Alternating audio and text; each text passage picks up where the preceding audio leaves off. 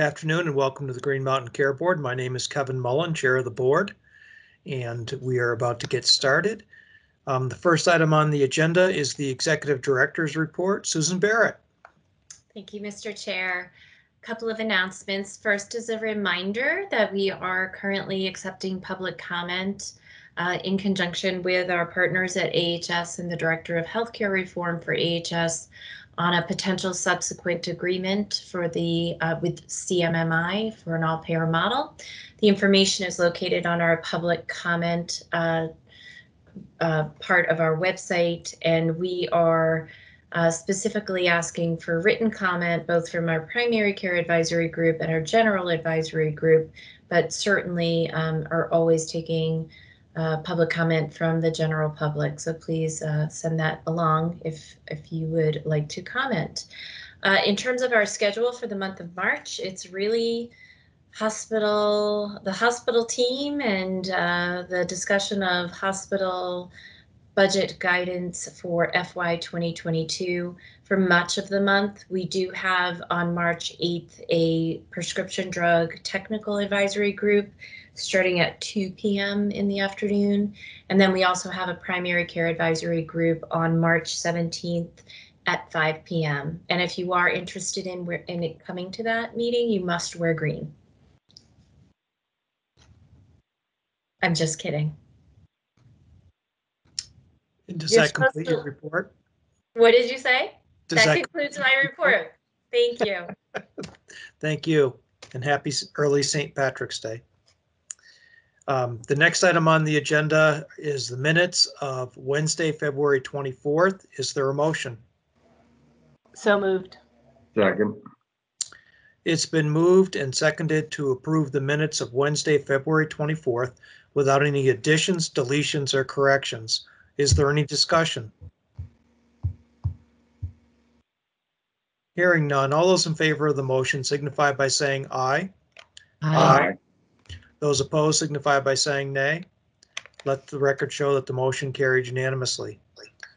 So at this point in the meeting, I'm going to turn the meeting over to Patrick Rooney from the Health System Finance team for a discussion of actual financial performance by the hospitals in 2020. Patrick.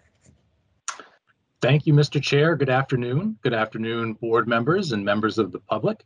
Mr. Chair, will you please let me know when you can see the presentation? I can. Very good. I will do my best to announce the slide changes as we move through, but if I fall back on past practices and do not do that, please halt me and I will restart again. I want to make sure everyone can follow along from home. So again, thank you. I was doing a little reflecting this morning, thinking back of when I was sitting at the auditorium last year doing this, and needless to say, it's been quite a sobering year for our little state and the country at large. And I think the results of this reflect that. There's certainly the overlying aspect that COVID has created quite a fluctuation in our healthcare system, and that's not yet done. So I hope folks will remember as we walk through this, that this is a moment in time, and the results of that are continuing as we speak. So hopefully a year from now, we're talking about better times, but we may still be reflecting on the impact of, or we likely will be reflecting on the impact of this pandemic on our state's hospitals. So navigating down to the overview slide, here's a brief look at what we're going to talk about today. We'll give an overview of the responsibilities of the hospitals and the board and how we come to this meeting today, and also some of the board actions that they had to take in the wake of COVID regarding enforcement. We'll navigate to a system-wide analysis of the financial results, and then we'll move through each individual hospital on a high level. Following that, there's some appendices that we've attached to this with a lot of financial information, budget to actual analysis, key financial indicators, and 5-year results and such. And that's more supporting documentation than anything else. But we feel that we've put together a solid report that captures the financial performance of our hospitals and hospital system for the fiscal year end 2020.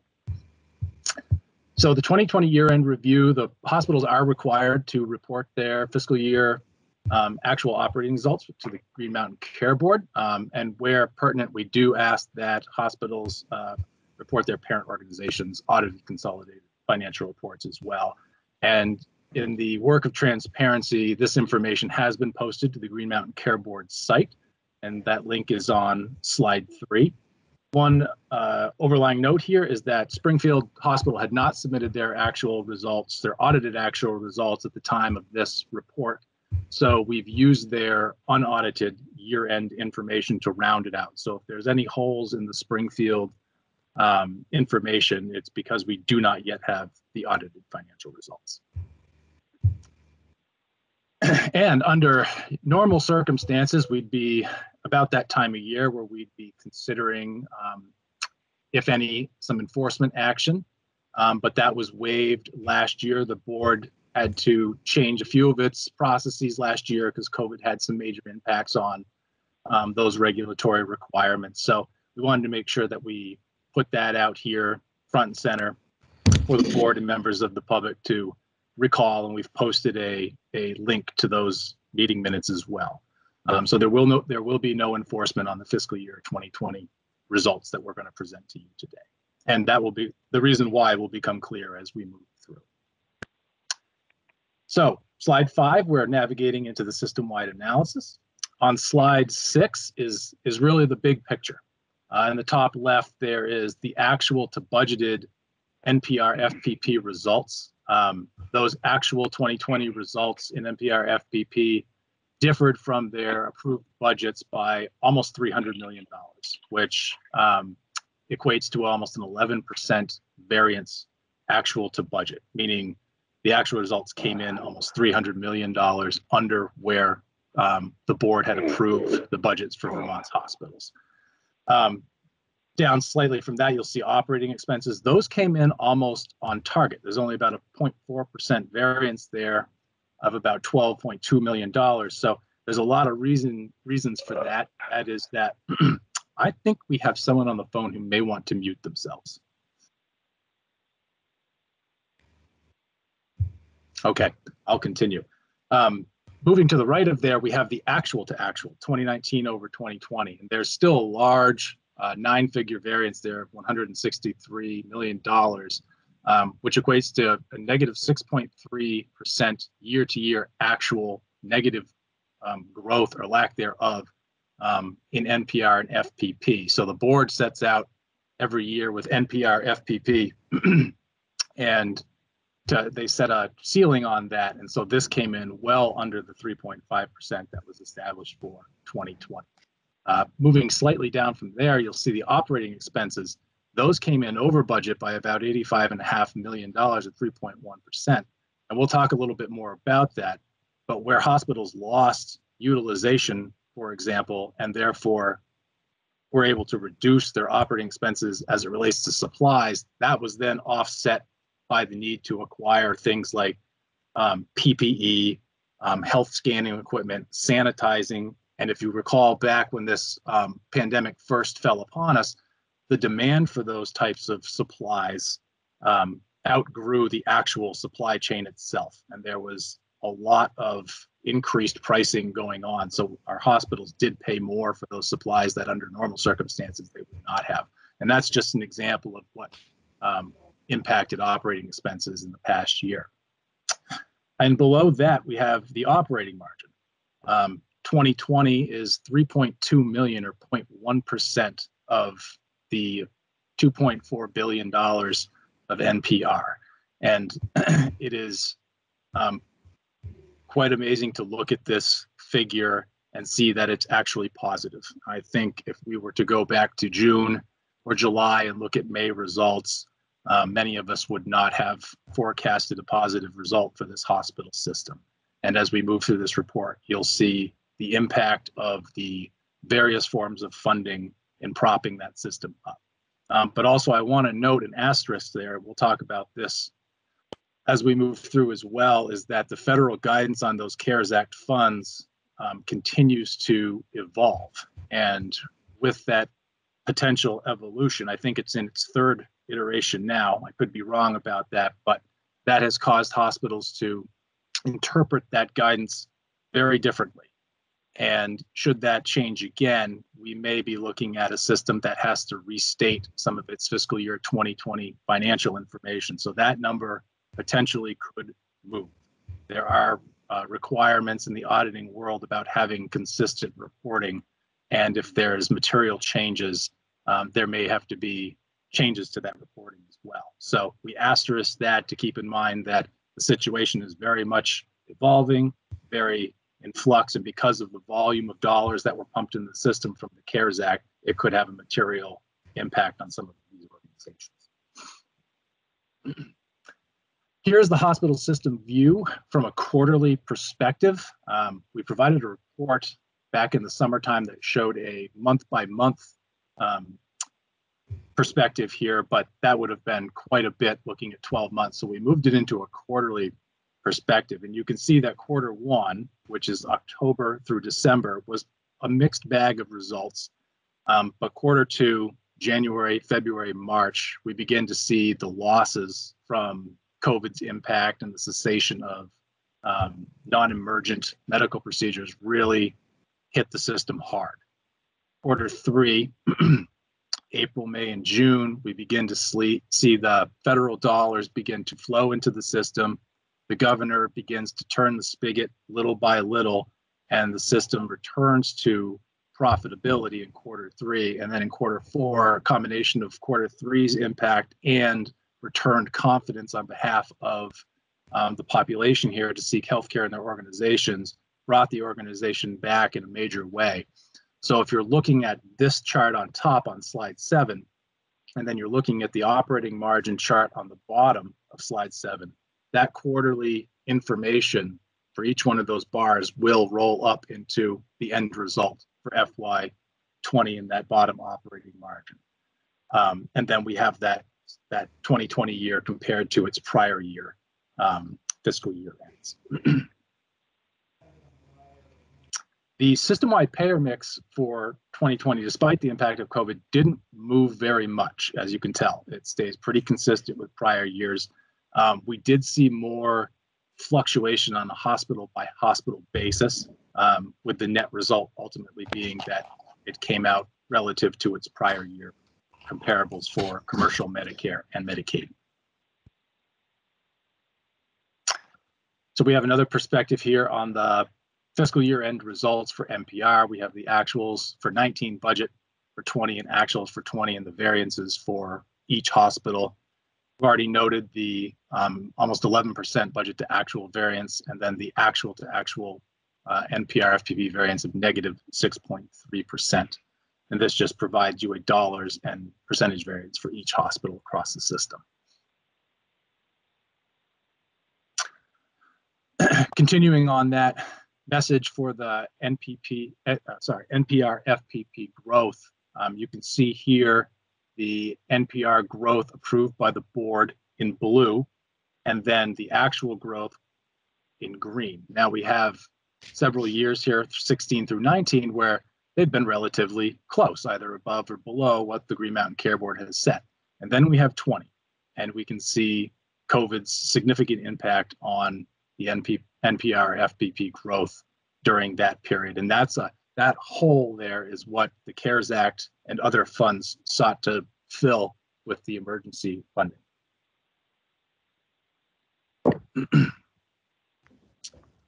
So here we are, we have a brief message about the uncertainties of that CARES Act funding. And I'll read that verbatim on slide 11 for the folks at home. In collaboration with hospitals and the respective auditors, treatment has differed on recognition of CARES Act funding revenue. Due to the potential of changing guidance, the financial metrics for FY 2020 could be impacted as a result. Please refer to the hospital's narratives in the link below for further discussion.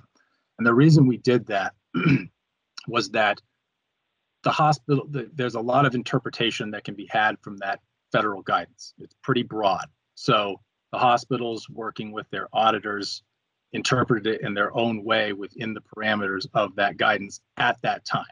So should that change, that interpretation might change as well, and that could have an impact on the results. But given each hospital made that decision from an operational leadership perspective, we didn't want to put words in their mouth because each hospital treated it a little bit differently. So we do encourage folks to go to that link and read the narratives of a particular hospital that you're interested in if you do have questions about how they treated it and what that might mean. But most of them have the caveat that it could change and it could change materially. But most of all of the hospitals were in agreement with their auditors and vice versa. But the accounting community has not reached a conclusive perspective on how this should be treated, and everyone is really waiting on the government to issue some sort of final statement on how this will be handed down.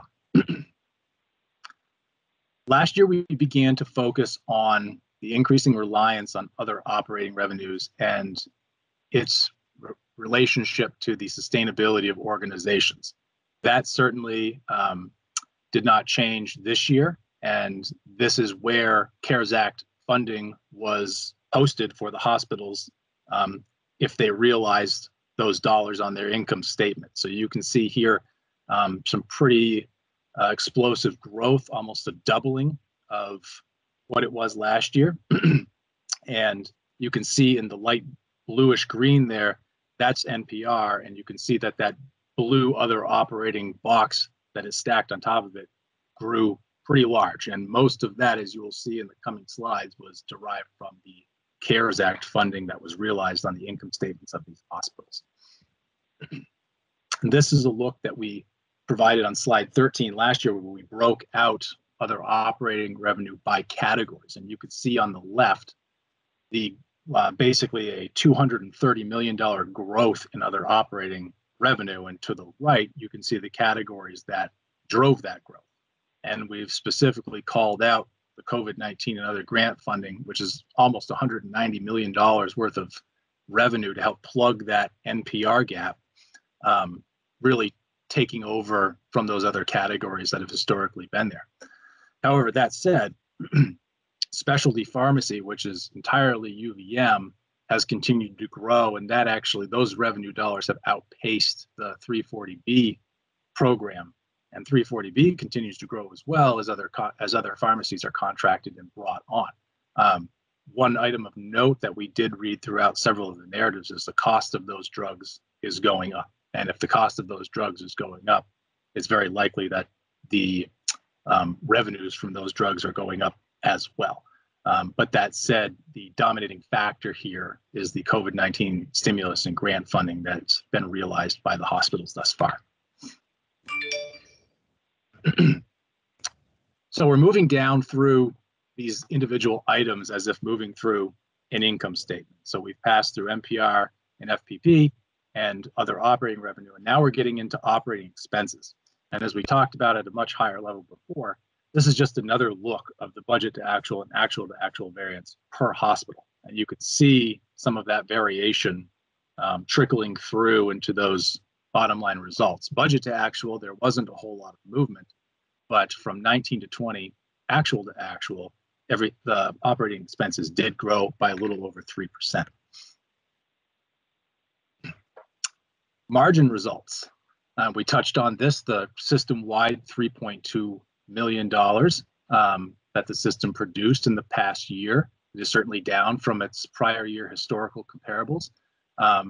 But there is still a mixture of red and black on here. And again, this could shift. Hospitals treated CARES Act funding in different ways within the parameters of that guidance. So there is the potential that some hospitals in the red might be able to move into the black if there are significant and material changes to that cause those numbers to shift.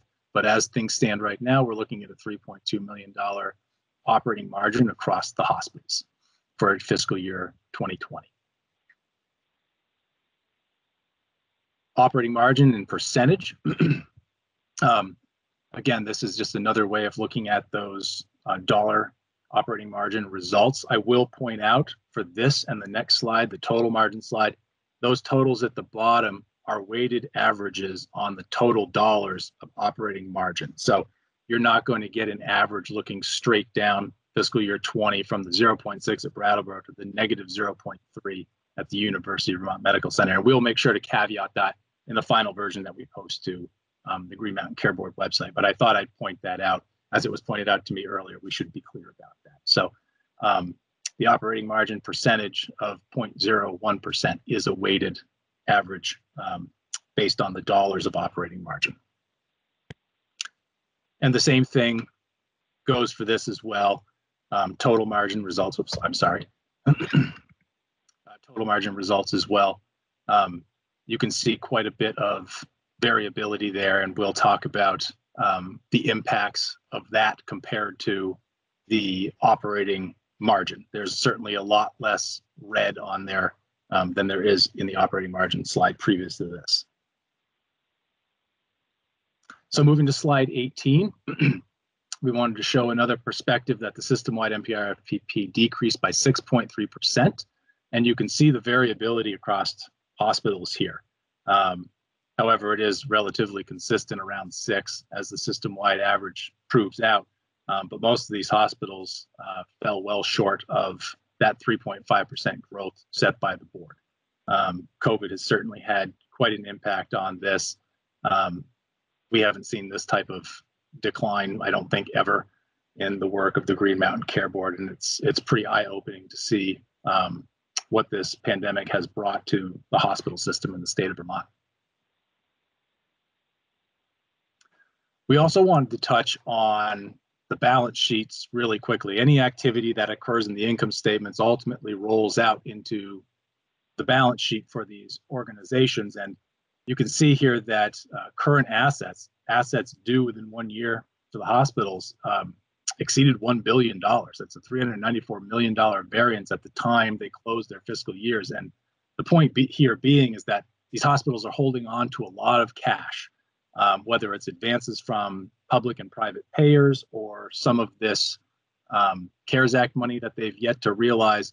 There's a ballooning effect here on balance sheets. And you'll see this as I move through the next couple of slides, that of course relates to debt as well on the liability side. And it's occurring largely in those current portions, which is due from within 1 year's time. So we'll move to total assets, and you'll see the total variance is $415 million. So of that, 394 is coming from current assets, and a lot of that is that cash that they're holding on to in the form of those advances and remaining CARES Act funding and other grants that they've received. And that, of course, relates down here too. Some of the hospitals realized most of their CARES Act funding because they believed within the interpretation of the guidance that they could justify that. Others book some of it to deferred revenue, where they may use it over time if they can justify it, or they're concerned that they might have to pay that back. There's also a lot of advance money sitting in this current liability because Medicare and Blue Cross and whoever advance funds to these hospitals eventually are going to undergo a reclamation process, whether through future claims or a full pullback on what they lent the hospitals in advances anyway. I'm not sure of the specifics of that. I would leave that to the hospitals to discuss. But again, similar theme here. Total liabilities went up $382 million, the majority of that occurring in current liabilities related to those debt items that we just spoke of.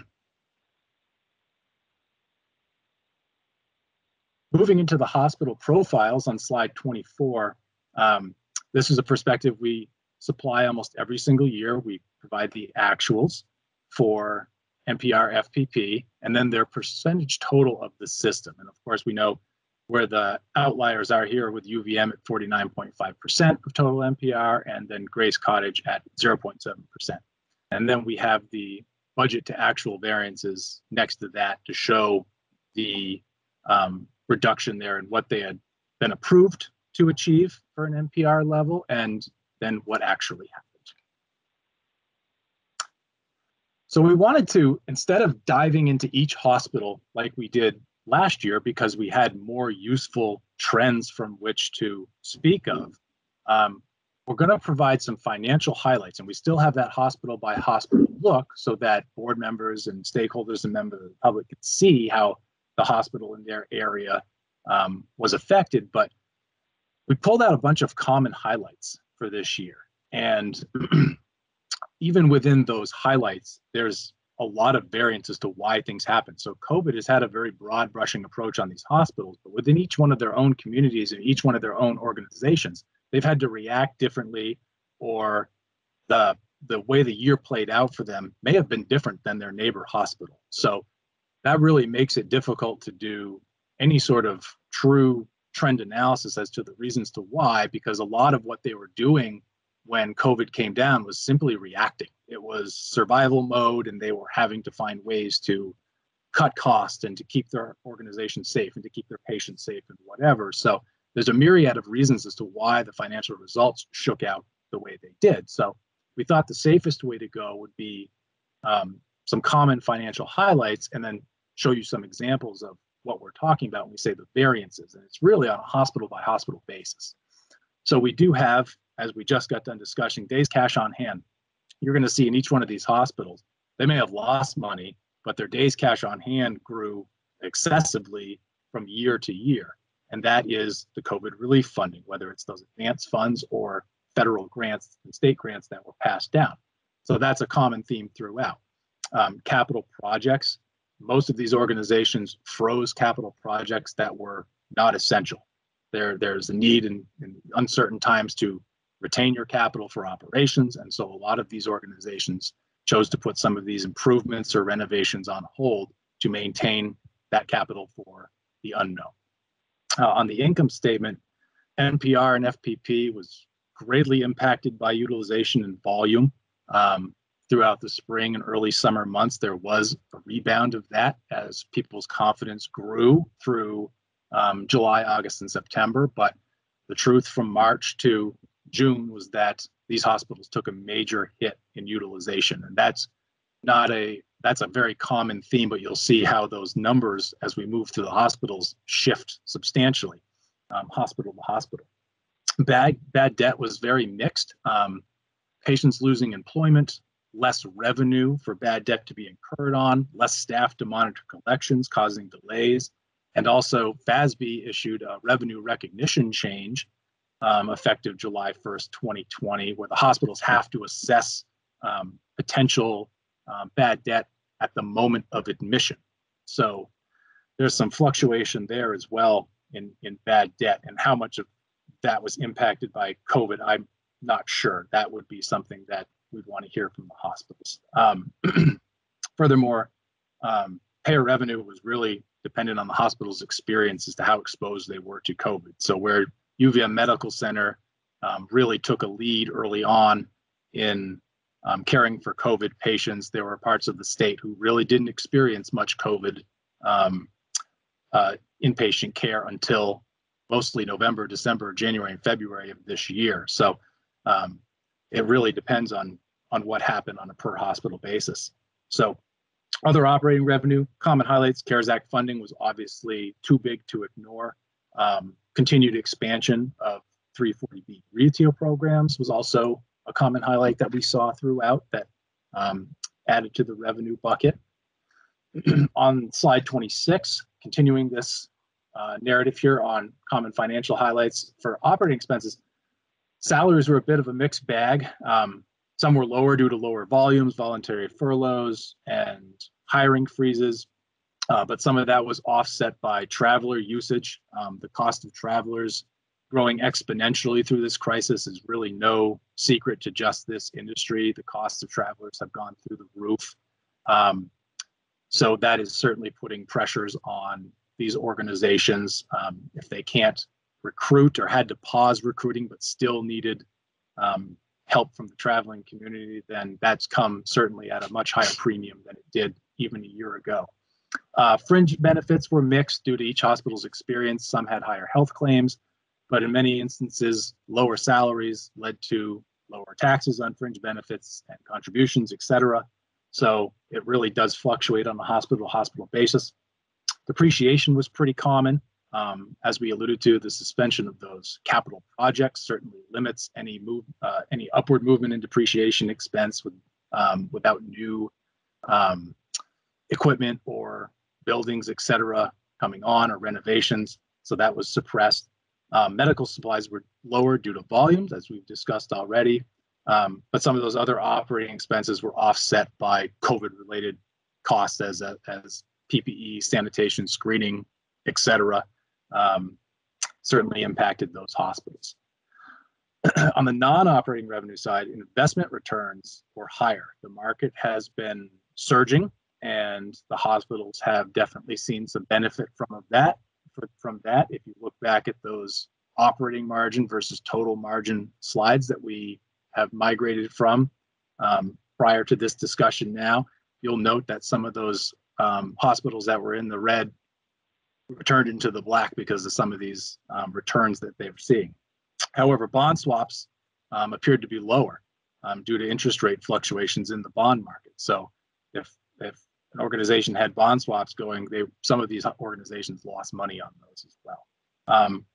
And an encouraging sign here is that several hospitals reported higher community support.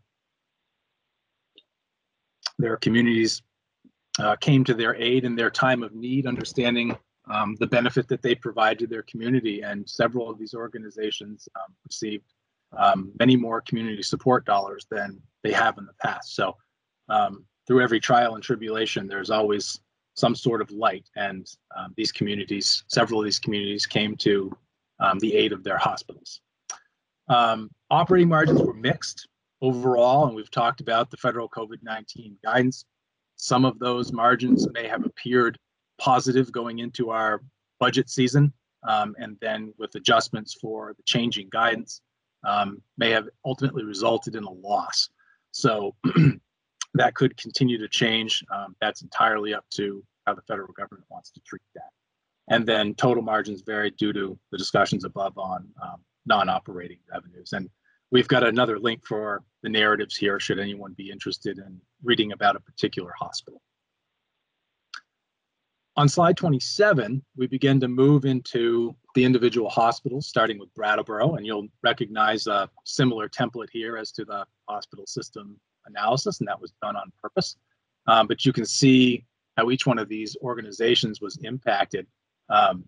Brattleboro's budgeted revenues were in excess of 88 million in 2020 and came in under 76.6. So they had a 13% variance in their NPR budget to actual.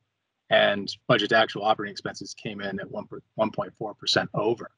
Their actual to actual experience was negative 8.8%, and operating expenses was positive 6.4%. So there's a lot of variance there where an organization could have taken a very large loss had it not been for the infusion of those dollars in various forms from the federal government. And ultimately, Brattleboro posted a $500,000 operating gain for fiscal year 2020, or 0.6% operating margin.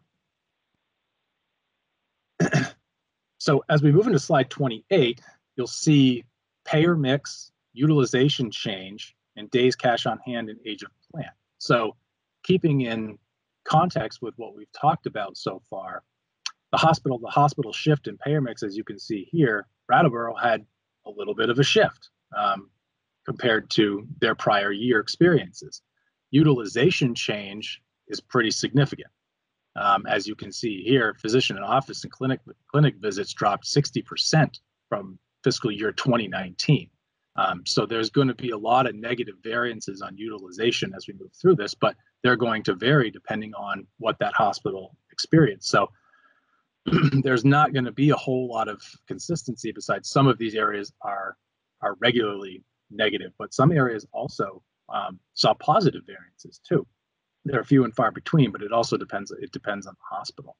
And again, looking at the days cash on hand, you'll note that Brattleboro only produced a $500,000 operating margin, yet their days cash on hand grew from 157 to 219 as of year end.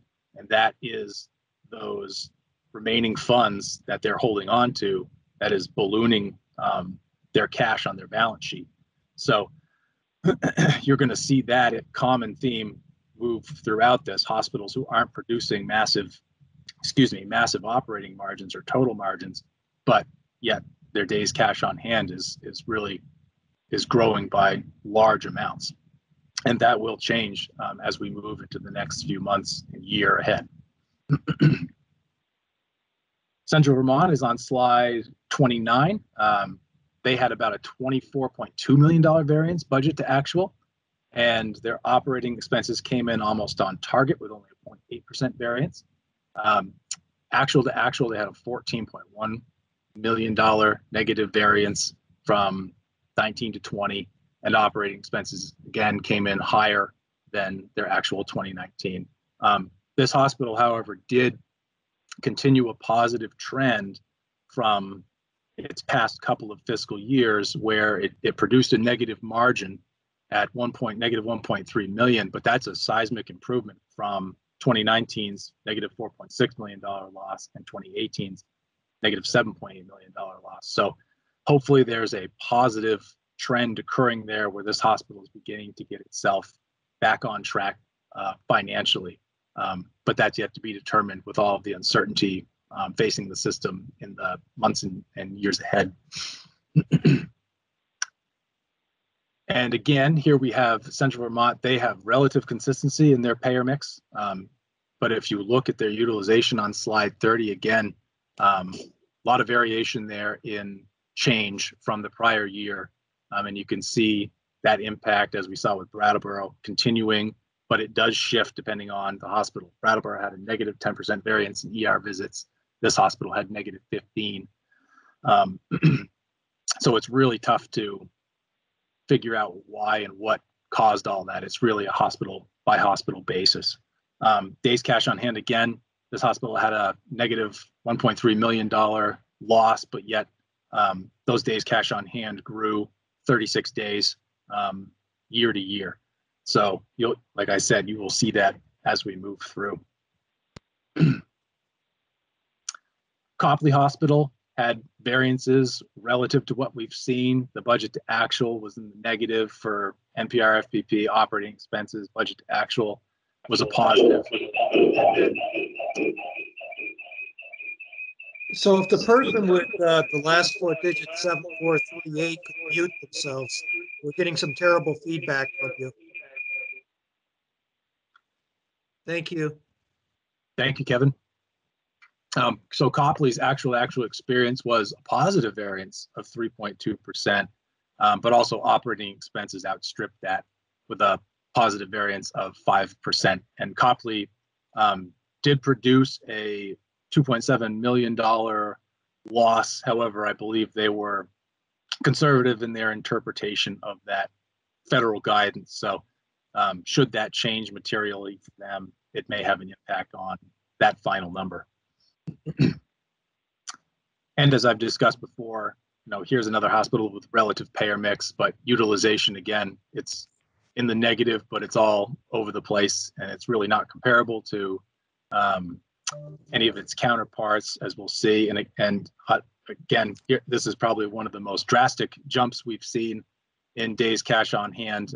They were at 62 at the end of fiscal year 2019 and now hold almost 200 days cash on hand. So it's really important for folks to realize that these hospitals are holding a lot of money that potentially may have to be paid back if it cannot be utilized, or in the case of those advances, will undergo some sort of reclamation process.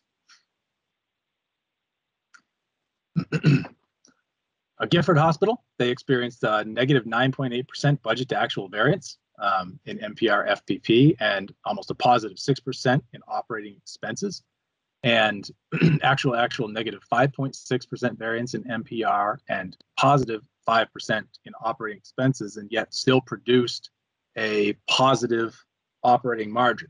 Gifford was one of the hospitals who interpreted the federal guidance on CARES Act as, yes, we can absolutely justify the use of those funds, and took the majority of that to their bottom line and produced a gain on the year. And we sat here last year and discussed Gifford's rebound from 18 to 19, and they were at some point, mostly through the year before this happened, they were on track to produce a positive margin. So Gifford Hospital really has turned the financial aspects of their organization around, with or without the COVID piece.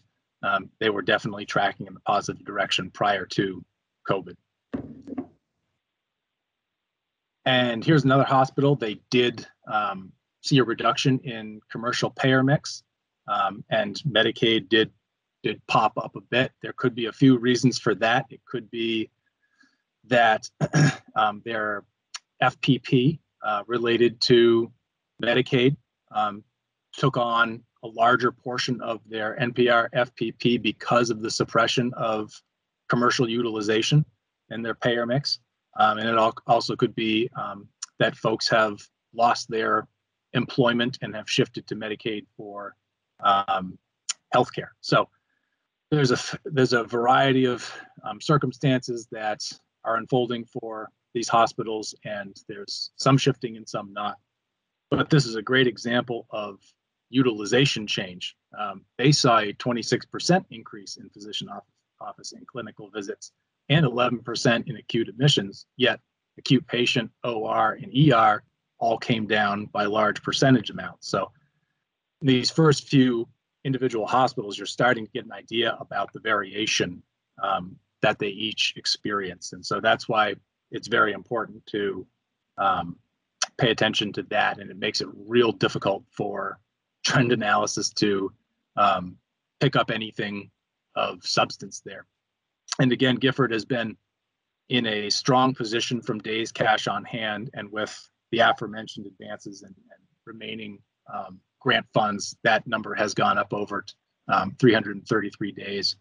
But yet again, this is a hospital who, as we pointed out last year, has an aging physical structure that eventually is going to need some upgrades. So they are about 18 years on their age of plant.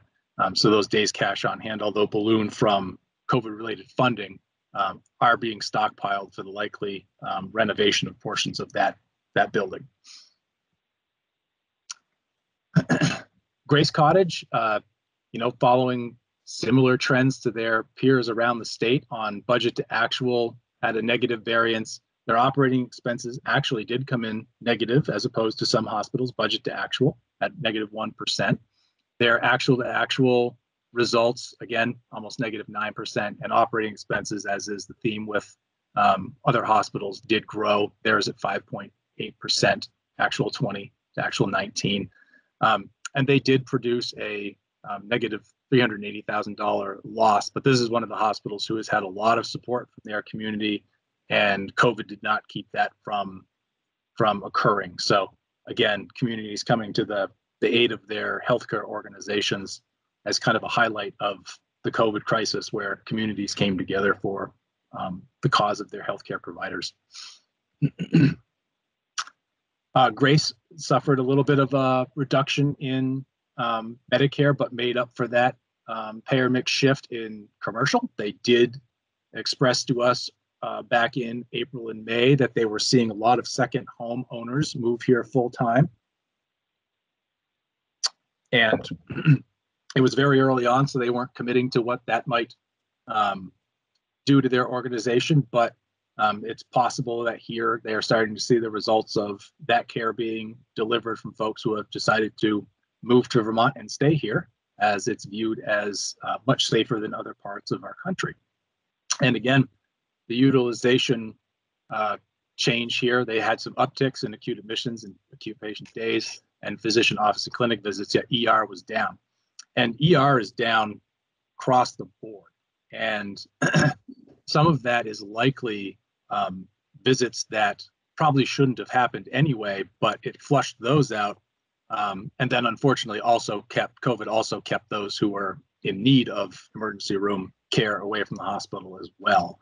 So if that's happening, acute admissions may be going up a little bit if people put off their health care, which nobody wants to see happen. But again, the knee-jerk reaction to COVID was people wanted to stay put and be safe because folks really didn't understand the environment out in the world. But again, here we have another prime example of the days cash on hand balloon that we've discussed throughout, going from 92.5 in 2019 up to 266.7. Grace Cottage is another organization who has an aging infrastructure here that will need to be upgraded bits and parts at some point. So we should point that out. That's not immune from COVID. But again, the longer any capital freezes occur, the more we can expect to see the average age of plant of these organizations rise. So once they get to a point where they feel financially stable again and things return to some certainty, they will begin to engage in those plant improvements, replacing equipment, renovating structures, etc. Mount Escutney, again, following along the lines of their counterparts here in Vermont, actual to budget, negative 7.2% on NPR. They also kept their operating expenses under what they budgeted. And again, as you're seeing, hospital by hospital basis, depending on what occurred to them. And actual, they fell negative 1.9% under. That's one of the better ones that, better performances that has been seen on NPR, actual to actual. And operating expenses came in over, as is the case with almost every hospital. But they did see in 2020 a return to profitability. They posted a profit margin just over $500,000, which was a return from the negative 42,000 they posted in 2019.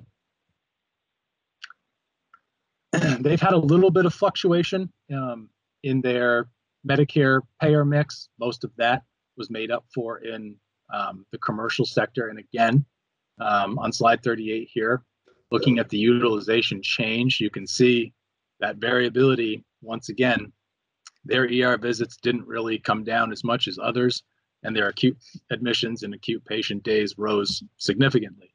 And as we see here, this organization actually has a relatively younger age of plant, and those days cash on hand, again, ballooned over 207 from 144 the prior year. North Country, again, similar themes, negative variance on actual to budget. They also had a negative variance on operating expenses at -3, keeping those actual expenses under budget. And their actual to actual revenues came in at almost -5%, and operating expenses came in almost on point with prior year.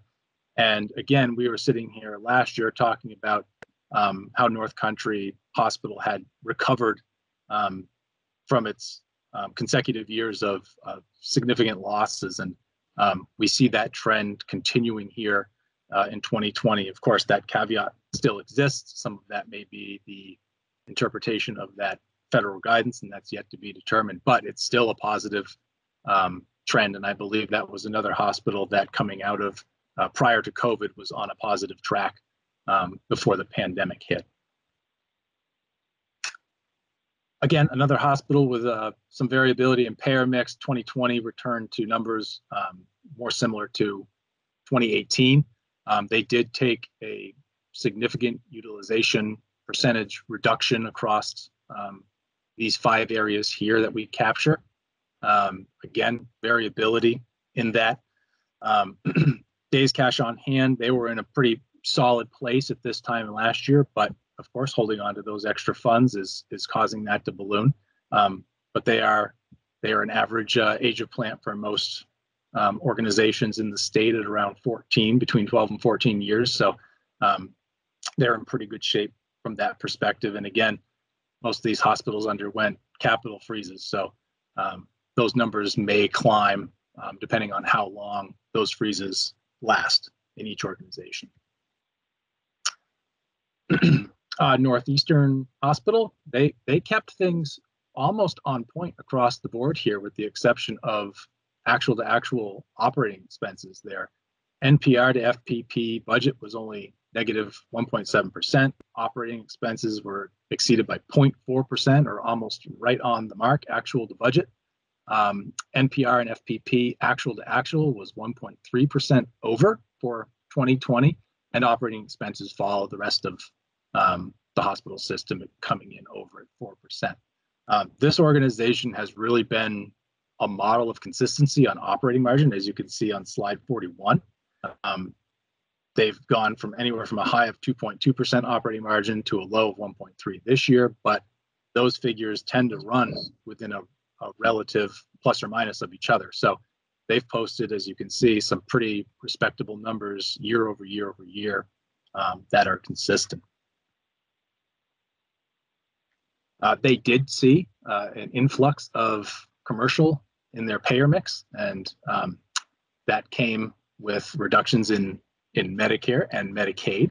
But again, that utilization change varying. They probably had one of the bigger hits on emergency room visits at negative 25%, and similar trajectory here for days cash on hand.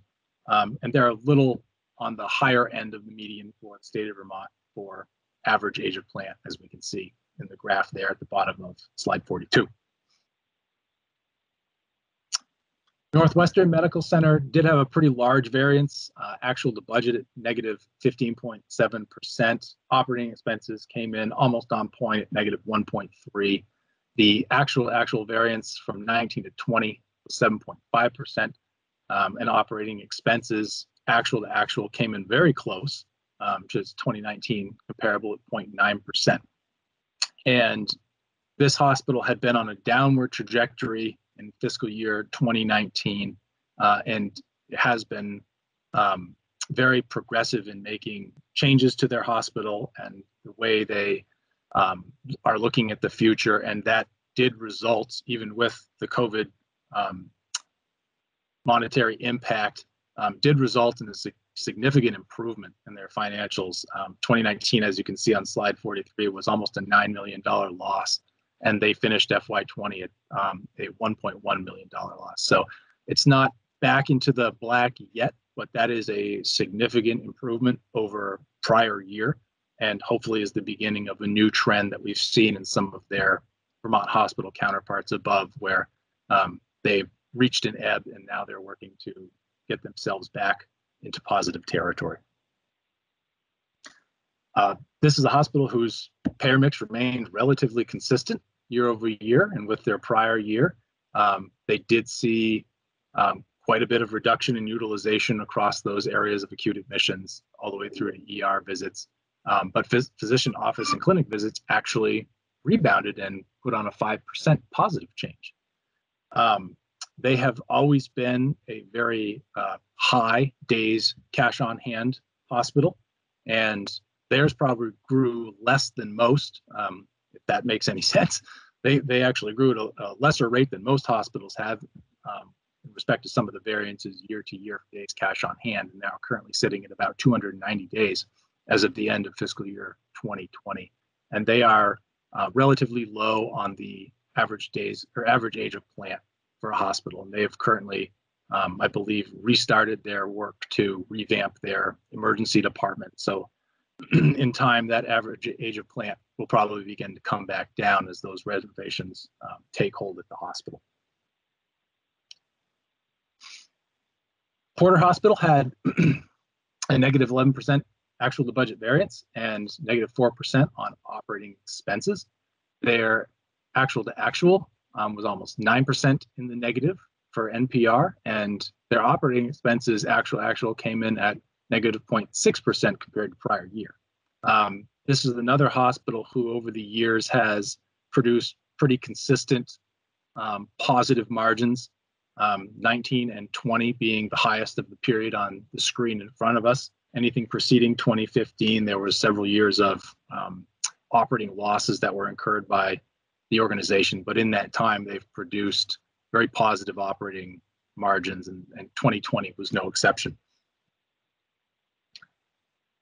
Porter on slide 46 had a slight shift in payer mix and some significant negative utilization changes across these data sets that we have them report on. And again, similar to other hospitals, a jump in days cash on hand due to some of the COVID relief funds, advances, and grants. And their average age of plant is right about the median for hospitals in the state of Vermont. Rutland Hospital suffered a negative 10.7% variance budget to actual, which is right on the mark for the system. Operating expenses came in a little bit over at 0.7, and actual to actual experience on NPR was negative 6.7%. operating expenses came in at 2.7% over.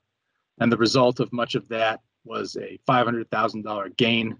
This hospital has seen their margins erode over the last several years. It should be noted that after 2016, they did come in for a correction. So that dip there was purposeful, but yet in the last few years, it has continued to erode slightly, and 2020 ending at a $500,000 gain. On slide 48, they have relative stability in the payer mix, and obviously utilization changes, the same negative effects varying across areas, but also the days cash on hand, again, the balloon, and their average age of plant is beginning to tick up again, as it has for the last few years. So slide 49, a couple of things I want to point out here. Error was pointed out to us this morning on fiscal year 2020. So if you're holding a report from us that says 3.7 or something in that range for operating margin, we have corrected that. And what you see on the screen now is the accurate figure for fiscal year 2020 for Southwestern Vermont Medical Center. And that reflects the figures you'll see or you've seen in the slides above when we look at the individual hospitals over the system. So I wanted to point that out before we move on. They suffered a similar experience to Rutland on the budget to actuals at negative 10.6%. Operating margin was under by negative 3.2% budget to actual. And on the actual side, their NPR FPP came in at negative 6% under prior year, and operating expenses did exceed their 2019 comparable by 1.5%.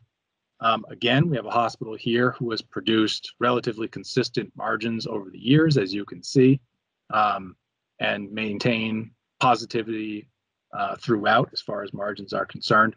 There has been a bit of a downward dip the last couple of years, but it's very gradual. It's nothing steep or extremely concerning. So all is positive from that perspective. Payer mix hasn't shifted very much. Again, the utilization changes from prior year. This hospital was consistent across these areas between negative 12 and 15%. There's no huge outliers like we've seen at some hospitals. And their days cash on hand for the medical center currently sits at 70.6. Again, this hospital, this is not counting the days cash on hand that this organization has with its parent company. So don't be alarmed by the comparative low level of this with the other hospitals. We point this out in every report that we do, that this is not all the cash that they have access to.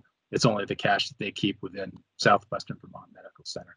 And this is an organization too, whose average age of plant has been climbing over the years. It's remained above 17 for several years and has climbed in the recent years, but they are also preparing to undergo some renovations in their organization, which once that takes hold should begin to bring that number down a bit. Springfield, again here, this is unaudited information we're working with. So it's very important to understand that this could change in the future. They had a negative 18% variance budget to actual on NPR and negative 1.5 on operating expenses. Actual to actual, they had a negative almost 16% variance in NPR and almost 13% variance in operating expenses to the negative, which means they came in 13% under 2019's expenses. And they produced a negative margin of $3.1 million, which is an improvement over the past several years. It's also important to know that since their fiscal year closed, Springfield has completed its bankruptcy and is now out of bankruptcy. So this picture should change substantially, or I should say the balance sheet picture should change substantially next year at this time. The organization is hopefully back on track to put themselves into a solvent financial situation and be around as a hospital for the years to come. Payer mix, there was some shifting going on here because of the bankruptcy and COVID. the overall situation that has been brought about by either of those or both, it's potentially having an impact on their payer mix. As everyone knows, they've had to shift their operations with regard to some of the care that they provide, so that will certainly have an impact on some of this. But this is all preliminary, as we don't have any final numbers as of the date of this report. So it should be noted that several factors could be impacting that downward trend, but until we see final results, that we should hold that with a grain of salt. And then this is an organization that a year ago, from a days cash on hand perspective, was in pretty dire straits, having only 16 days to operate if everything came to a halt. They are at 47 now, and I believe their position will improve as they move into fiscal year 21, and hopefully a year from now, we're looking at a more stable situation there. And again, we couldn't produce days average age of plant because we don't have the final figures for that. University of Vermont Medical Center, they had a 11% variance, the equivalent of $148.4 million from actual to budget. Their operating expenses came in pretty close to their 2020 budget at 1.2% for overage of $16.6 million. Their NPR actual variance was $85.5 million, or a variance of 6.7%. And you can feel the impact of the weight of this organization on the rest of the system when you see that actual to actual variance. And if you recall, the system was negative 6.3% growth, and the variance for UVM came in at negative 6.7. So with UVM, so goes our system looks, I would say. And operating expenses, they had an overage of 4.1%, or $57.1 million over their 2019 comparable.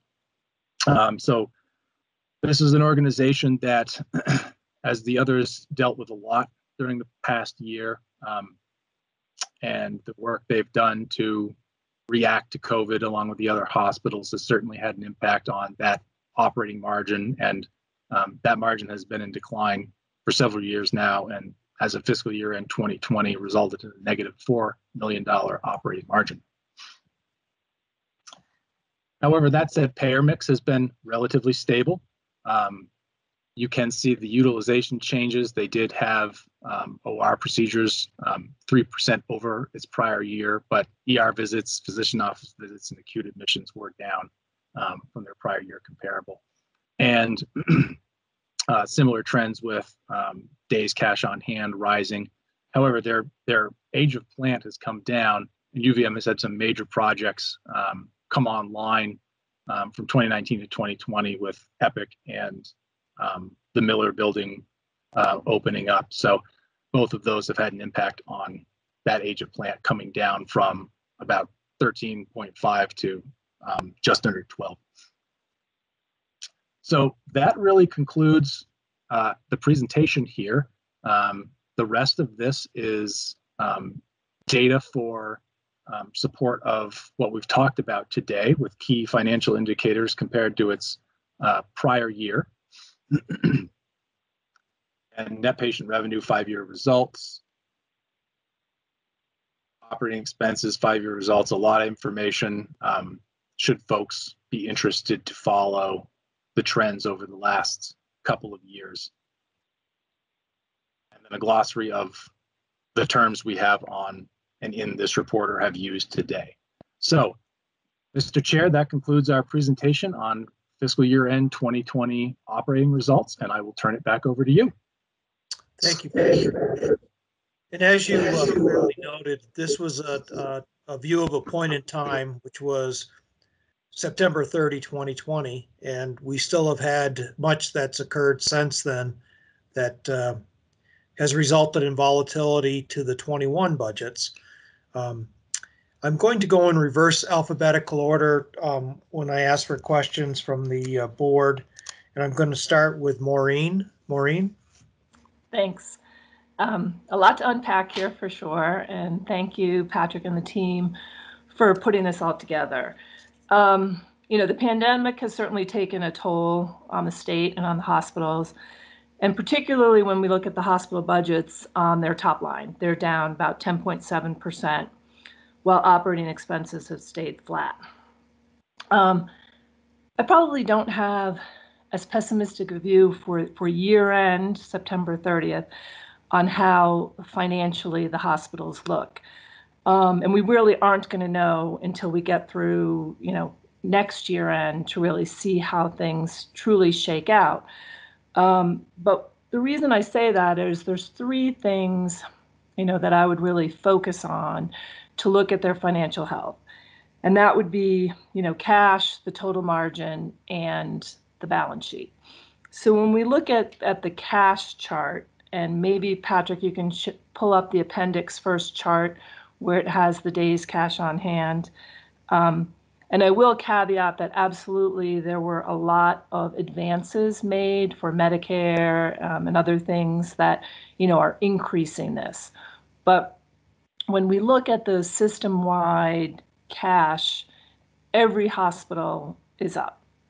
So that's good. That's going to be a strong point, and I know we need that on hand. But every hospital is significantly up, and even Springfield, which shows a 0 there, I think on the actual slides, I think it showed we had 40 days. So that's hope.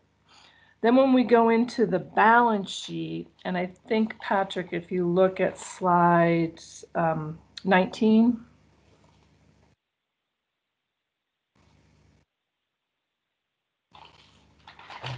Which will really look at where all the total assets and total liabilities sit across all the hospitals.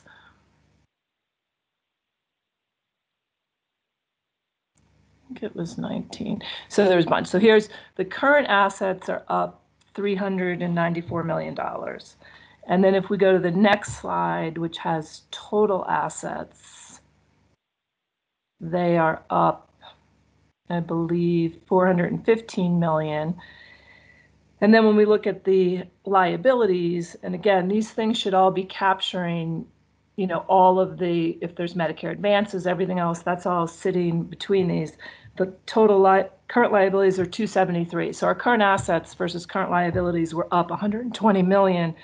And then if you go to total liabilities, they're up 382 million, where total assets are up 415 million. So if you look at the offset of those two, not doing it by hospital, but in total, our total assets are slightly above the total liabilities. So that's a good thing, right? I mean, we know we got hit certainly on top line.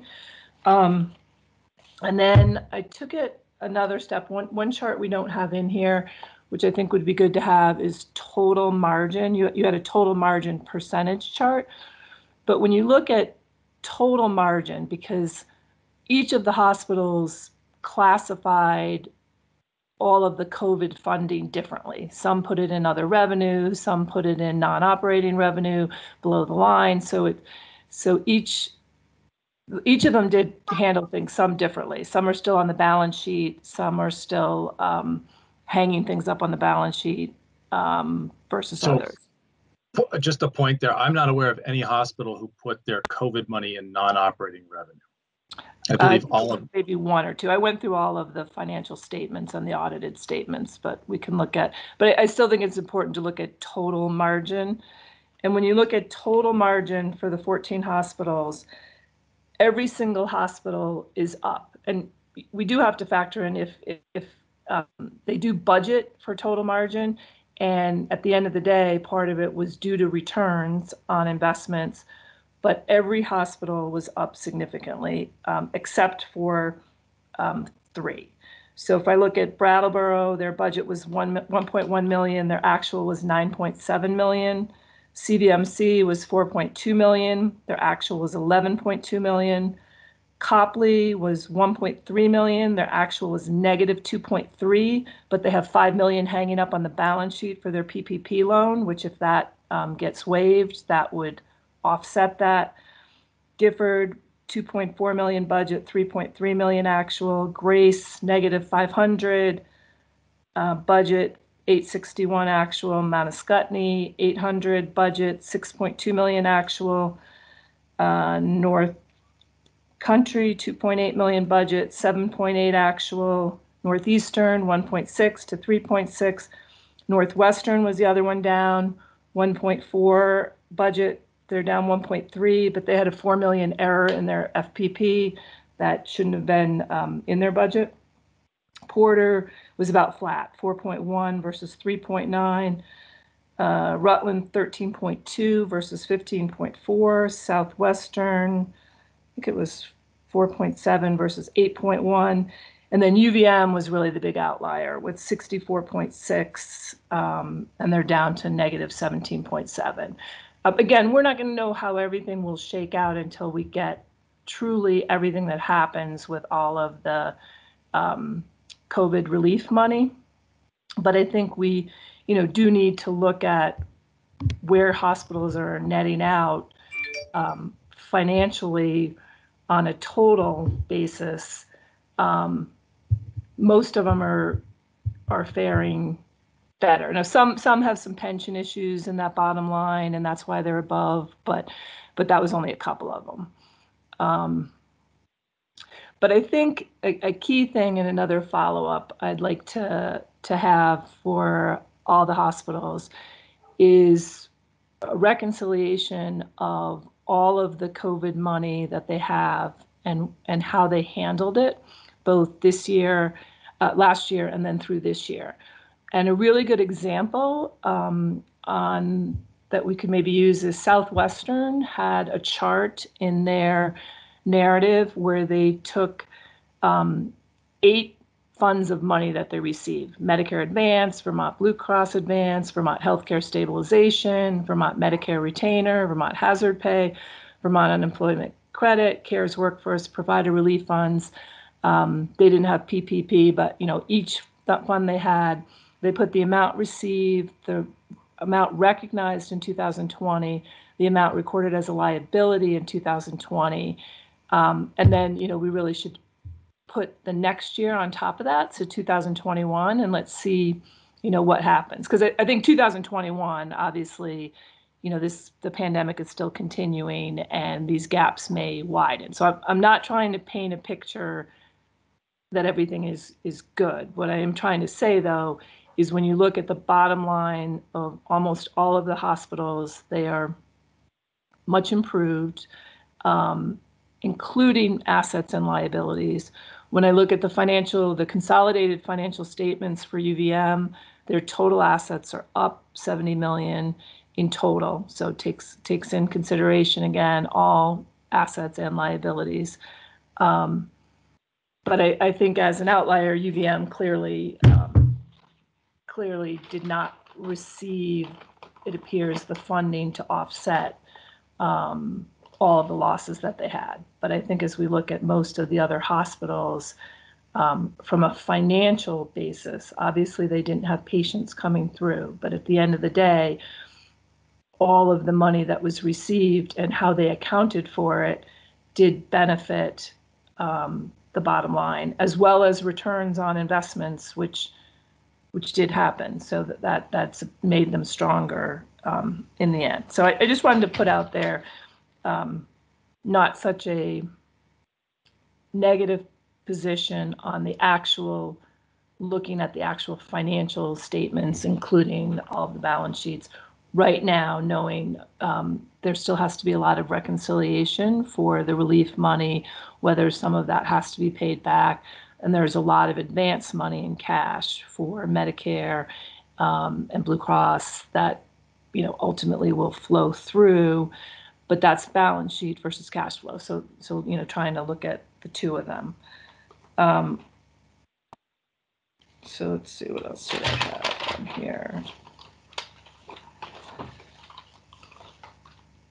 I think it's really just if we could, follow up on a couple of things. One would be having the budgeted operating margin against the total margin for the 14 hospitals, both operating margin and total margin, to look at the budget for the two of those. And this is not immediate. I mean, this is going to play out over this whole year, but having some type of reconciliation on all of the money and all of the grants that were received. And, there's at least probably 10 sources. And again, what got booked, where it got booked, and then what happens this year, because some of it may have to get paid out. Some of it may actually hit the P&L favorably, right? If people are hanging it up as a PPP loan and they actually get relief, that will come through as income, as well as if they had other COVID relief money. A lot of people had money hung up on the balance sheet. And so we're just going to have to follow that through, completely to see what happens. And clearly, the pandemic is continuing. Clearly, in this fiscal year, we may not be getting all the relief funds to help offset it. So again, I'm not trying to paint a picture that everything is rosy. I am trying to say, though, if we look at the financial statements with all of the offsets of money received, and with returns on investments and other things, almost all of the hospitals are in a much favorable position. And that can be seen on total margin, it can be seen on cash, and it can be seen on the balance sheet with the net of their assets and liabilities. And again, if these are hung up as liabilities, that they haven't pushed them through, and that's positive as well. So just something, we'll just follow through in this fiscal year to see what happens. And obviously, we're all in this together, and we want the hospitals to be financially strong and stable. So we're going to have to watch it, really, really carefully. The net for me is that a lot of the funding, which was warranted and needed, did what it was supposed to do, which was, helped us stay in business and helped us, continue to have balance sheets that are even or stronger than they were, pre-pandemic as of September 30th. So granted, we're now 6 months ahead of that, and things may be quite different right now, but all I can look at is the year-end numbers, and just wanted to put that take on it as well. So, but thank you, for the presentation, and I'm sure there will be some comments on my comments at some point, but that's okay. I think it's, we need to have that out there in the conversation. So that's really all I had. Thanks. Thank you, Maureen. Really valid points. Tom. Thank you. And Patrick, thank you and your team for putting this together. It's quite a feat to have it presented in such an orderly way and is very helpful. So I don't have many questions, because especially given, listening to Maureen and to you and others, the volatility of this, it's kind of hard to ask questions when it's still a little bit of a box of sand. But I do think it paints a picture. One area I'd just like to get your insight and comment on, and I think it might be slide 15, which was the operating margin totals over 5 years.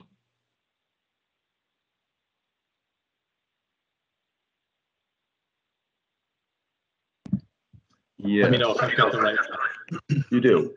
So this slide last year and this year has always kind of caught my attention, in the sense that last year, if you looked at the 5-year operating margin total for UVM Medical Center relative to the total 5-year operating margin across all 14 hospitals, UVM Medical Center was at 89.9% of the total. So with this slide kind of sliding things forward a year, and with 2020 still volatile, let's say, if you add up the 5-year total for UVM Medical Center and compare that to the 5-year total for all hospitals, the UVM Medical Center is at 216.2 million versus a total of 221.2 million, which is 97.7% of the total. And that's always struck me as somewhat, given that the UVM Medical Center is like 50% of the hospital pie, it's always struck me as somewhat skewed. And I'm wondering if you have any thoughts on that,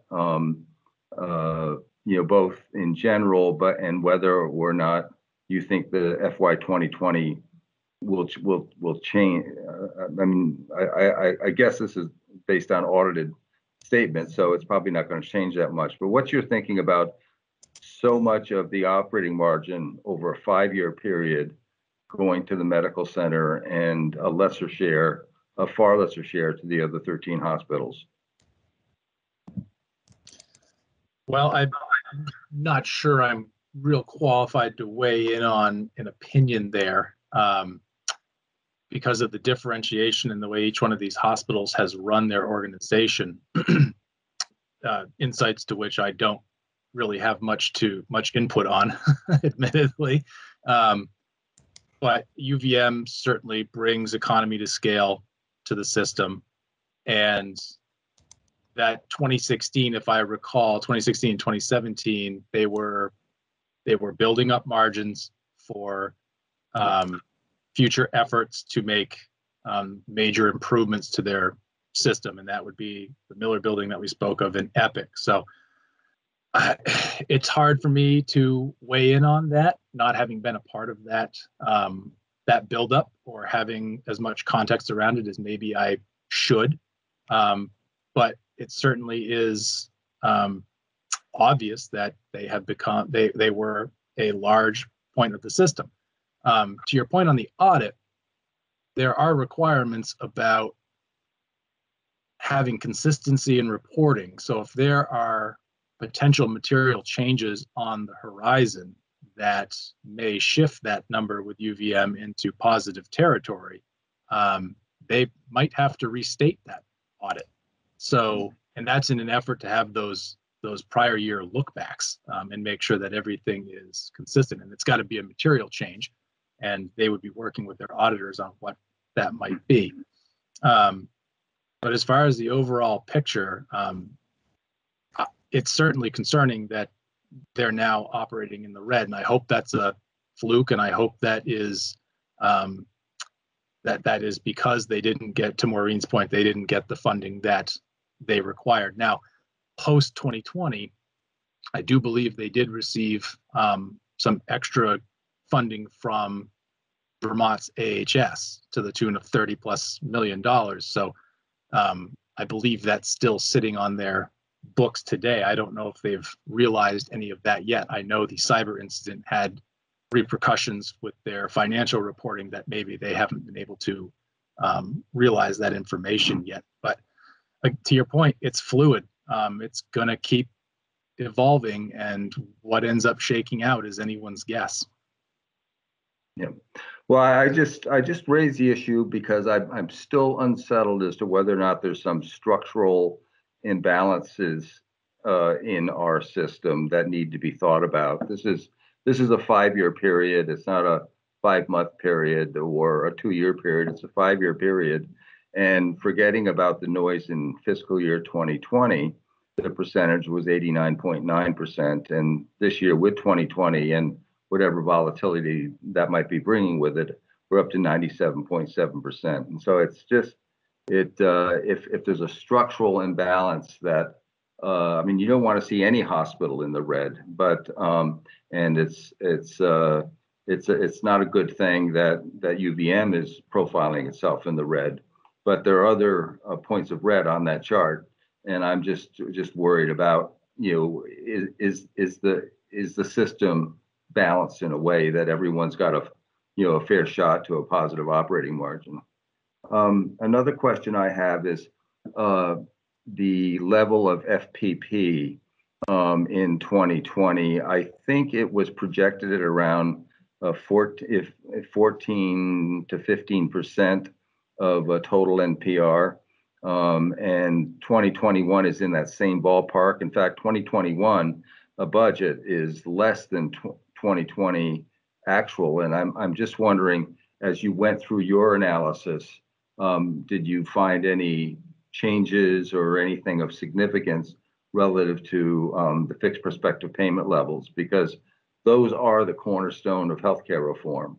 and the whole moderate, mild capitation that we experience in Vermont.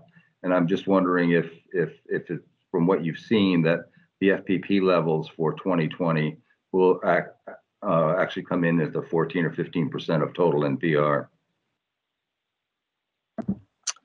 I don't recall if we did or not. We can get back to you on that one, but I'm not sure if we did. The fixed perspective payment, there's a lot of nuance in that title, as I'm coming to learn. So it definitely had a mitigating effect on the impact of the pandemic, but it wasn't huge because, as you pointed out, it's only 14 or 15%. So it's not yet at a scale where it would offset some of the utilization and revenue losses that were incurred by the hospitals. But we can get back to you on whether or not that 14 or 15% that was budgeted held to its actual level in 2020. Yeah. Well, thank you for that. And I wish us all luck, and I wish you luck as we put together the 2022 budget guidelines, given the uncertainness here and volatility of where we've been and where we are right now. But it's certainly a transitional period, out of this COVID environment, and it's going to be interesting to develop a budget process that accommodates the hospitals, on the ground issues, and the sustainability project, and just getting us to a responsible 2022 budget cycle. So thank you. Thank you, Tom. Robin? Thank you, Chair Mullen. Thank you, Patrick and Lori and Caitlin, for all your work on this presentation. It shows your depth of analysis, so thank you. I don't have a lot. I just wanted to follow up on some of Maureen's comments by suggesting that at some point, and this could certainly be closer to the budget process, it might be helpful if we could get a little bit of an update on the status of the different sort of rules around the COVID money, just so that we can have an understanding of the timing and those sorts of things. So that would be, I think, helpful going into the next budget process, to just have that background information updated at some point. I think we did something like that maybe last year. The other area of that was sparked in my mind from some of the utilization numbers was whether telehealth implementation is reflected in some of that variation, because certainly in the budget process last year, we heard folks talk about either how quickly they stood up or how robust or not robust that their telehealth programs were, and how quickly people were coming back in person or not. I don't think there's really follow-up to do on that, but it was just an area of interest that I wanted to note out loud, because I could see us having some interest in maybe talking about how that's going during the next budget process, for example. So that's it for me. Thank you very much. Thank you, Robin. Jessica? Great, thank you. The reduction in utilization is truly astounding as you see those charts go by. Of course, I can't help but thank goodness for the CARES Act funding, because I think, clearly the hospitals would have been in really dire straits without that funding. So I echo Robin's comments about understanding the timeline and the clarity on the criteria for potential repayment of those monies, because clearly that could really shift how we look back at this year if some of that money is going to be clawed back. So I don't know if Voss could at some point weigh in on what they know, to date about that criteria and the timeline, and, over some period of time, be helpful to get an update on that. This was a great summary, and I really appreciated all the hard work that, Caitlin, Lori, and Patrick, you've done to pull together these summaries. There are a couple of things that would help me, I think, in understanding the story, if there's a way to update some of these tables. One is, because I just think the story is a little deeper than in typical years. So one was, I was going to ask if on the tables 15, 16, and 17, you talked about denoting that those are like weighted averages of operating margin and total margin. I'm wondering if you could add a median to that, because there is such a variance across hospitals in some of those measures. And when you weight it, it's so heavily weighted by UVM's performance that it would be helpful to break out and see what the median hospital looked like. So that would be helpful to me. The second thing would be to, if you could at some point, this maybe this is closer to when we actually review hospital budgets for the upcoming years, this is more to Robin's point, but in this slide deck, it would be helpful to know how much money each of the hospitals received from the various sources, CARES money, AHS money, just to really understand what's behind some of these numbers, because you see some of these hospitals with their days cash on hand, increasing tremendously, in other hospitals less so. It would be helpful to know how much of that is infusion of some of these CARES Act and other funds. So it would be helpful to have a summary table of that. And then I guess I would ask too, if it's possible to add the total margin to the hospital profiles, because I think, to Maureen's point, by just having the operating margin on the hospital profiles, it doesn't tell the full story. And understanding how they did total margin is also helpful. So those are some just hopefully not such major adjustments to the table, but I think, since we always go back and look at these tables, it's really helpful, I think, to have that kind of full story there. I wanted to, can you pull up slide 7 for a second, Patrick?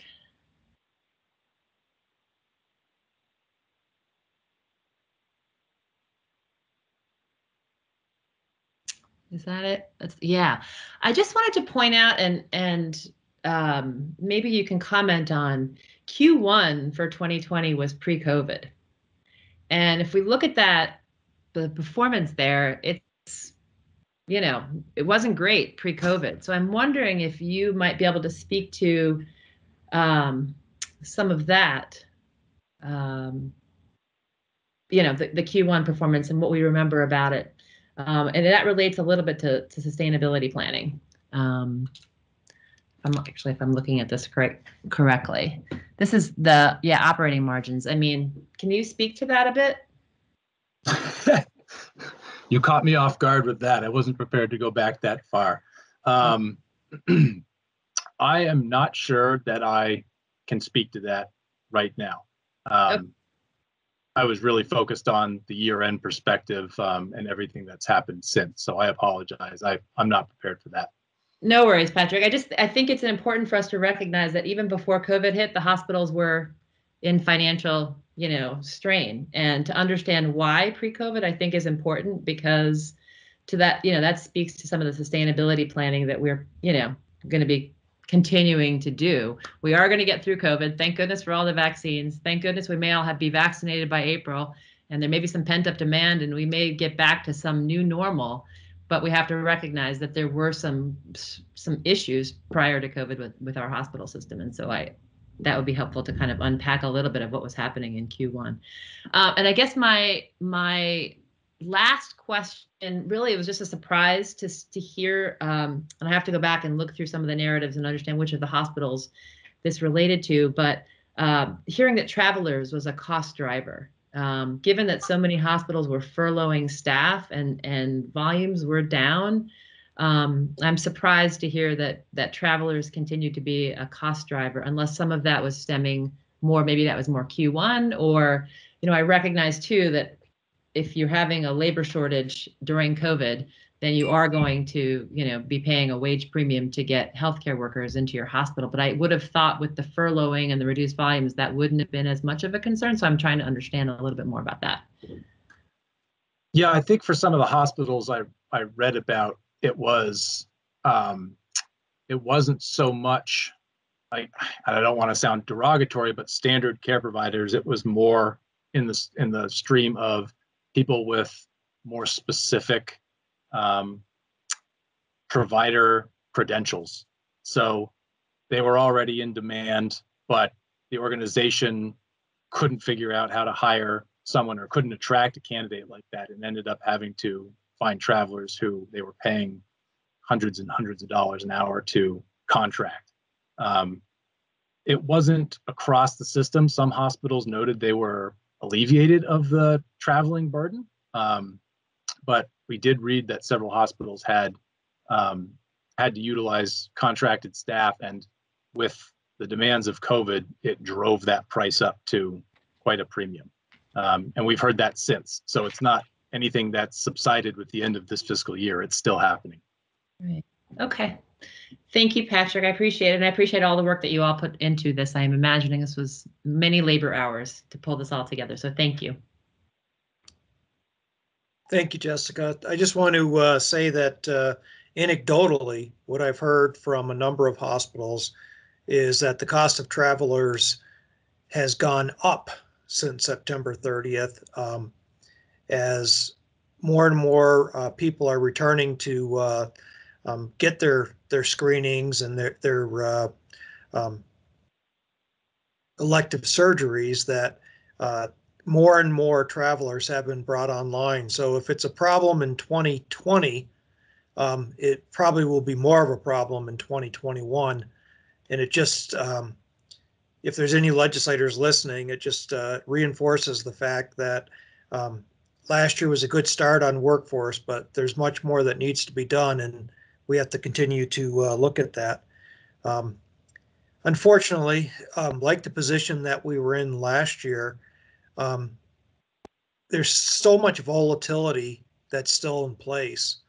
And I'm hopeful that by the time we get to actual budgets, the hearings themselves, that a lot of that volatility will be erased.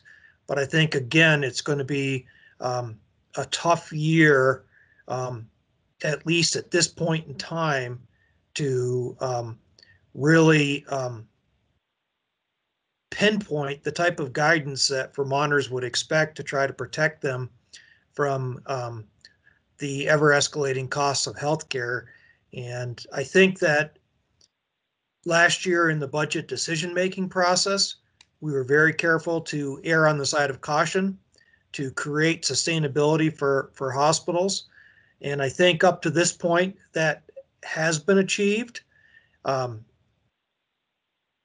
We're in a position to come out of this pandemic in a place that nobody would have ever thought possible when we were having discussions 9 months ago about what was going to be the effect of the pandemic on our health system in Vermont. And so kudos to everybody at the federal and state level that rose to the occasion to make sure that our healthcare system was kept intact.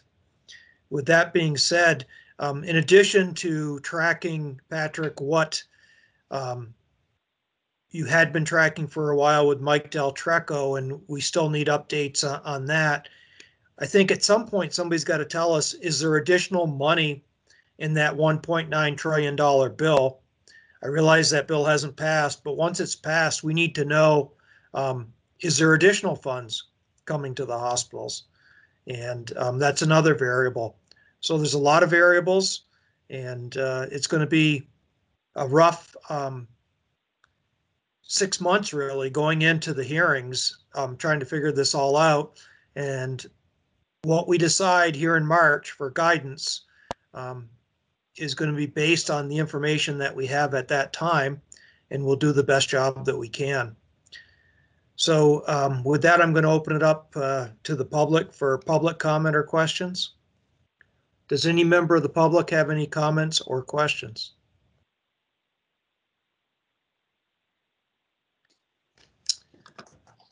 Someone's hand just went up, and it is Eric Schulteis. Eric from the Healthcare Advocates Office.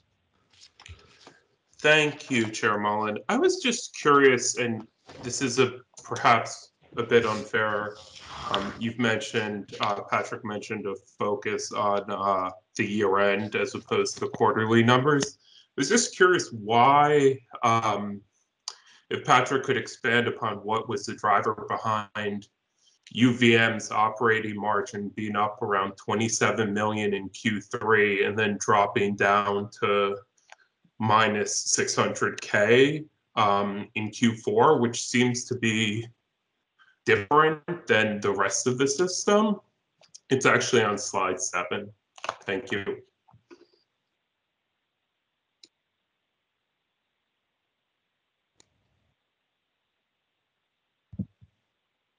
Yeah, I do not have an explanation for that. It's definitely a slingshot quarter to quarter for the University of Vermont Medical Center.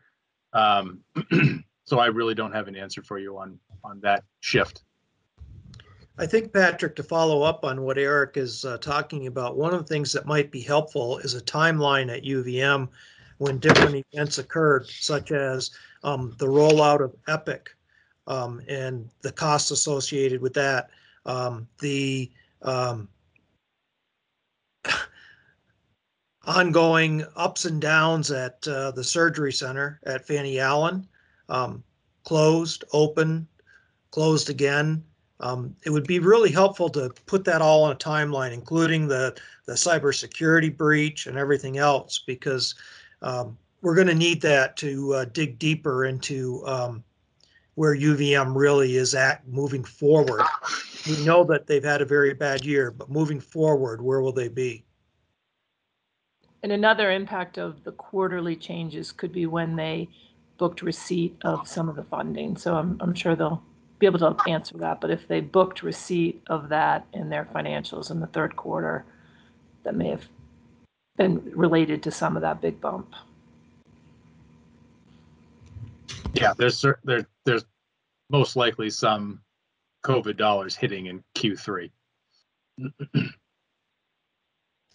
Okay, Mike Del Treco. Good afternoon, board and members of the public. First of all, thanks for a comprehensive report, Patrick, Lori, and Caitlin. Really nice job. I've been spending a fair amount of time with you, and I think we've made great progress. And thanks so much for the package. Secondly, I appreciate the board's thoughtfulness early in the proceedings, quite some time ago, to waive the enforcement provision, and I think absolutely necessary, and I really appreciate that action when it took place. Patrick, on one area I wanted to make clear, and it was referenced as advances, and I know it's Medicare advances.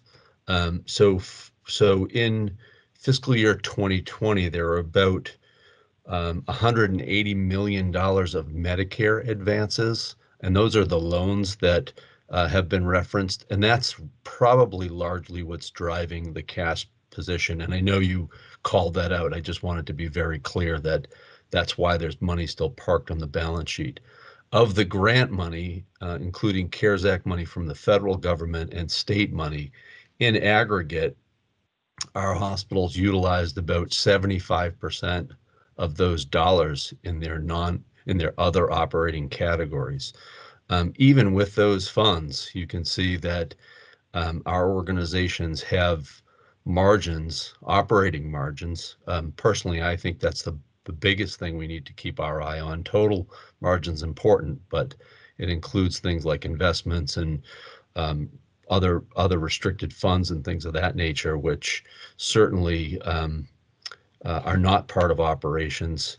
And certainly we need to keep our eye on margins as we move forward. And I think, Maureen, you called it out. I think, Jessica, you called it out, and Tom called it out.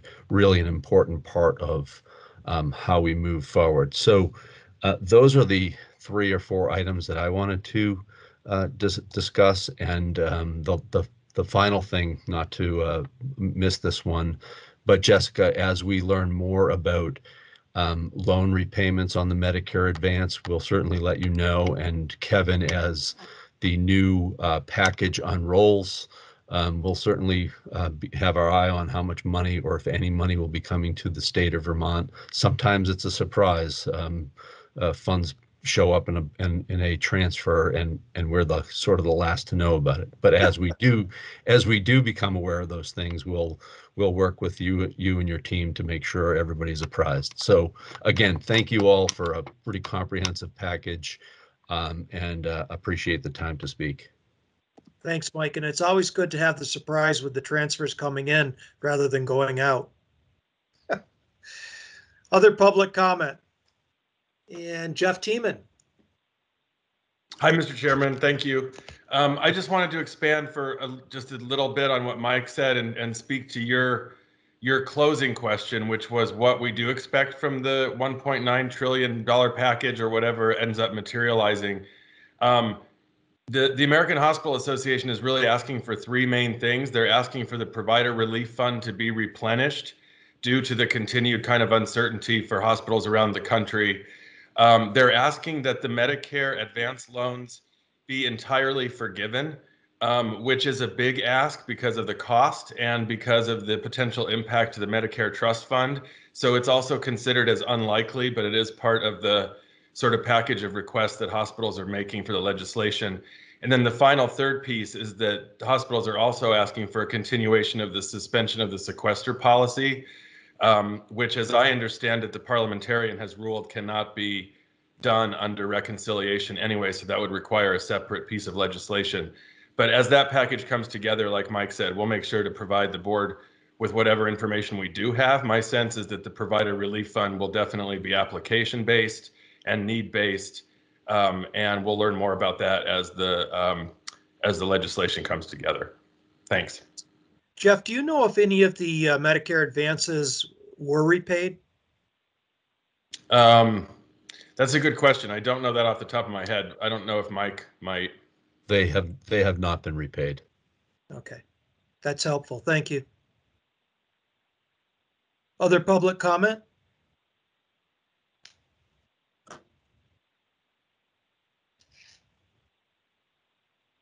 Other public comment?